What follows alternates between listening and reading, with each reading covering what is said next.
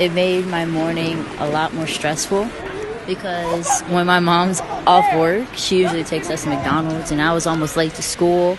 It was cold outside. My room was cold because I sleep in the basement, so it was just not fun. It was horrible.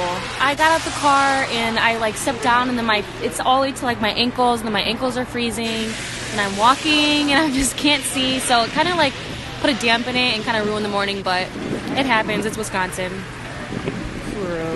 I think it's kind of scary. I don't know what we should think about it, because I feel every year it's earlier and earlier, so maybe it's climate change or something. I don't really know what's happening, but I hate it.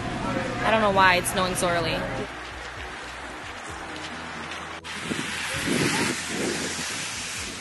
How did you feel about putting